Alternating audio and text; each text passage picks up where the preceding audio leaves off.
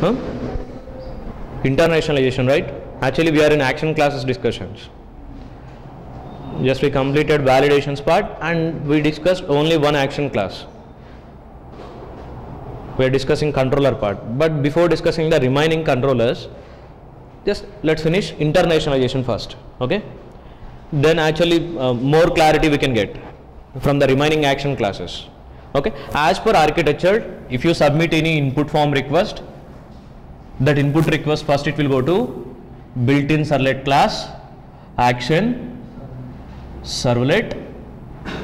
This action servlet at the time of deployment time itself, action servlet init method will read struts XML file information, struts hyphen config.xml file information it will read, and it will make available to the action servlet and as well as request to processor classes. That XML file will available to this action servlet and request to processor. They both can able to read your struts XML file, configuration data. Okay. Whenever you submit any input form request, for that input form, action servlet will create a proper bean class object. That bean classes we can implement by using action form, dyna action form, validator form, dyna validator form, validator action form, or dyna validator action form. By using any one of these class, we can create this bean class. So this bean class object action servlet will create and store data by request to processor, and it will execute validations. Finally, it will return validation errors to the user. After completion of validations, if there is no validation error, finally it will try to map our data to controller. To implement these controllers, here we have one action class, dispatch action class, and lookup dispatch action class, and we have mapping dispatch action class, and we have event to dispatch action class. These are for doing controller operations. Controllers means the responsibility of controllers, just they will read input form data and they will process. Just if you have any model part here, model, if you have model here, you can read data. After reading data, we can send it to model part. Model will interact with finally database. It will give response. The final response it will give to the request to processor. Based on that response, it need to forward output pages. This is what actual architecture. So what actually we thought from the last session, we are discussing action classes. But before going to discuss the remaining action classes like dispatch action, lookup dispatch actions, first you need to understand internationalization. Internationalization. Why? Because this dispatch action, lookup dispatch action, mapping and event dispatch action classes, for what purpose they given? For doing multiple button and multiple form operations. So before going to discussing that multiple button and multiple action operations, if that buttons values, if you change by applying internationalization, if you change your browser language in case of multiple buttons, what happens? That browser button values also it will change, right? In case if you change your button values, how they will perform their operations, you have to realize. So that's why just I'll go through internationalization first. So internationalization, a shorthand name is I18N. Internationalization, in between internationalization I and N we have 18 characters. That is what actually I18N. Don't thought like only support for 18 languages. Okay, it will support for up to 200 languages. Internationalization. Internationalization. In between this N and I, there are 18 characters. 18 characters are there. So the shorthand name is I18N. And we have one localization. Localization keyword. So for this localization between this N and L, we have 10 characters. So they named it L10N. L10N means localization, I18N means internationalization. So by using this I18N, what actually we can do? We know about localization, right?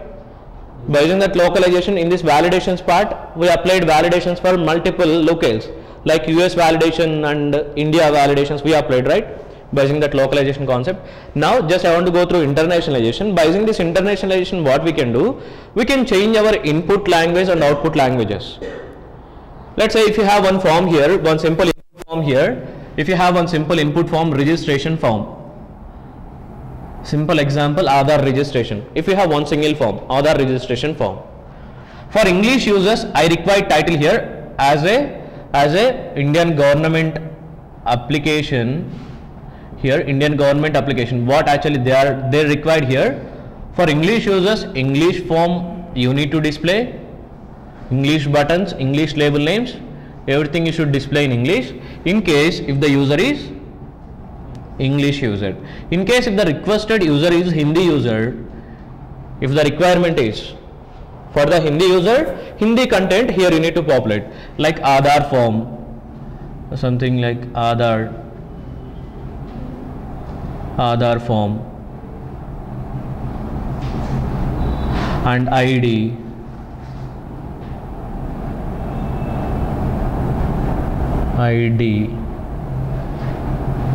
and name, registered.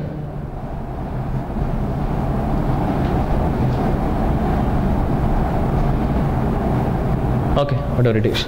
So Hindi characters if you want to display here, for Hindi user, Hindi characters. In case if the requested user, if he is a Telugu user, for this Telugu user, if you want to display complete content in Telugu language, like Aadhaar form, ID, name, registered. Okay, based on requested language user, if you want to change your form content, by applying I18N you can do this, you can change it, right?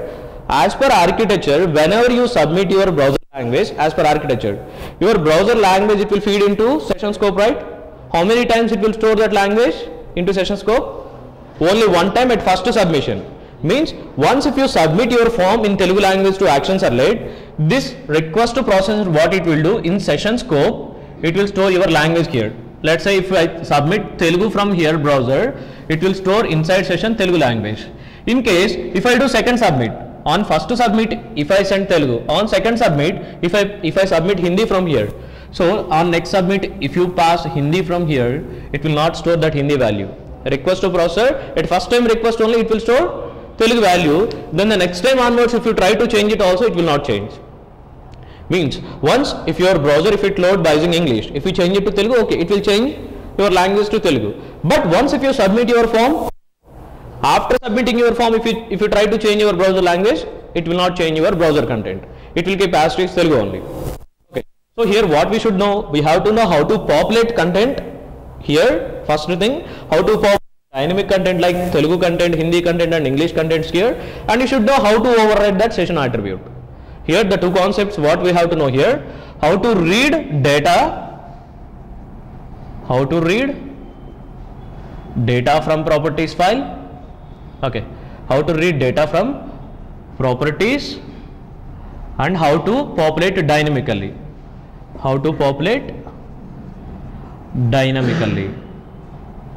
we have to know this first, and the next we have to know how to override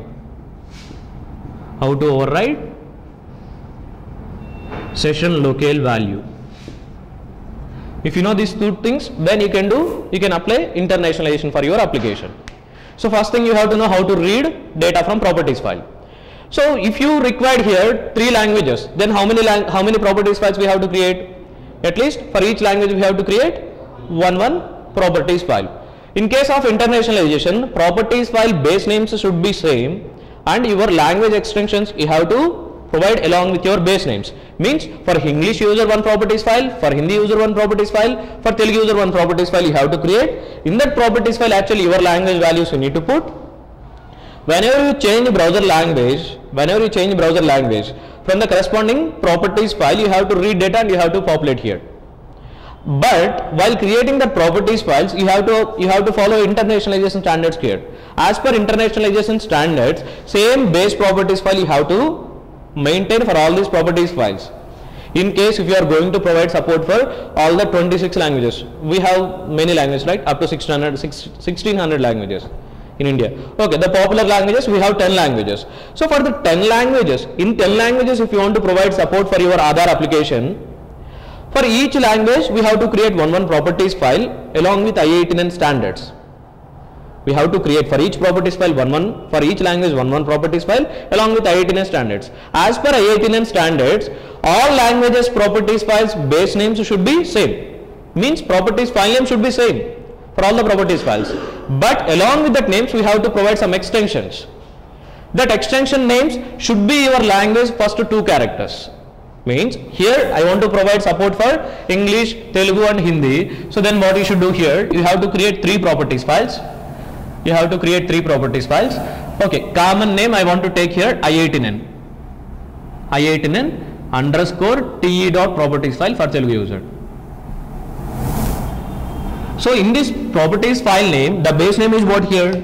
I18N is the base name. You can call it as base name. Base name. This is what actually base name of your properties file. I18N is the base name. Same base name we have to continue for all the properties. Hindi dot properties files. And these are what? Underscore te underscore hi. These are language extensions. Language extensions. Why only these extensions we have to use? Why means these are ISO standard extensions. Why ISO standard extensions I have to use here? Whenever you try to change language in browser, actually browser submitted values are these only. Actually browser language it need to find here, right? To send response in same Telugu language or Hindi language. So in browser, if you open any browser, in that browser if you try to read your languages, you can find these extensions. So by default browsers will follow ISO standards. As per ISO standards, these are the actual standard extensions. For Telugu underscore TE, for Hindi HI, for English underscore EN, for Tamil underscore TA, for Kannada. Like that, the first language 2 characters we have to use extensions. I18N underscore EN dot properties for English. It is for English. EN. So in this way you have to create properties files. First thing, you have to know how to create properties files. We know how to create. Then from these properties files, you should know how to read data in browser.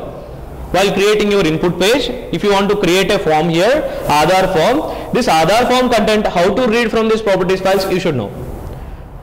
Actually to read properties file data, we know actually in util package we have one properties class.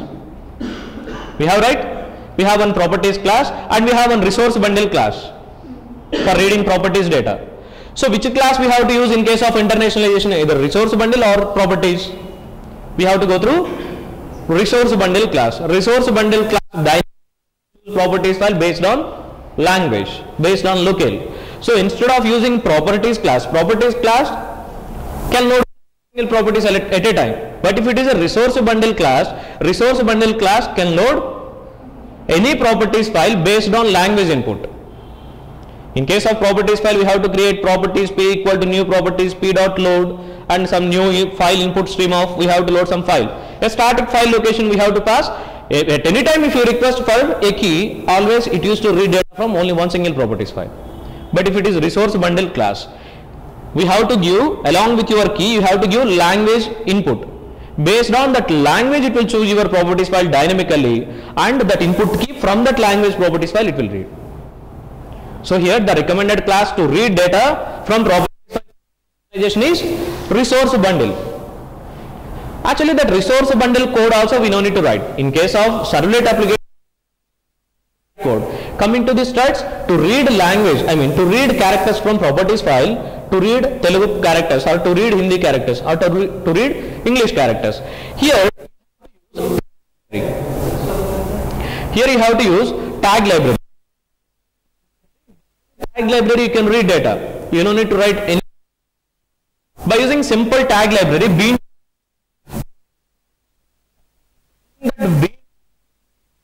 properties file dynamically. Let's say here if you have one key for Aadhaar form, title equal to Aadhaar form, and in Hindi if you have title, same title key equal to some Aadhaar form.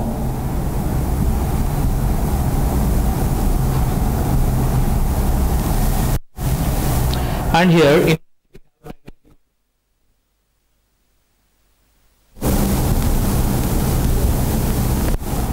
okay, this title, no need to write any code, just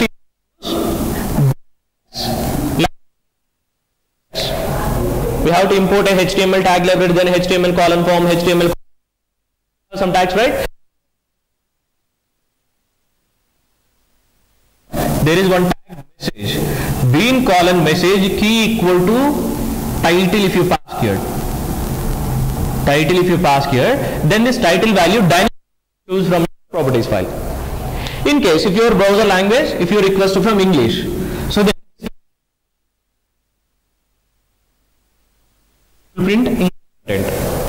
If you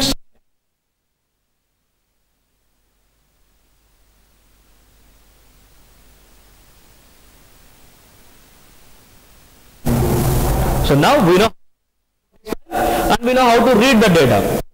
The main thing here, it is not you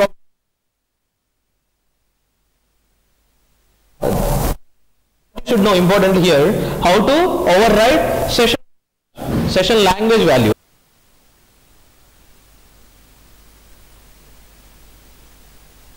Change your no use. It will not change your browser content. So what here?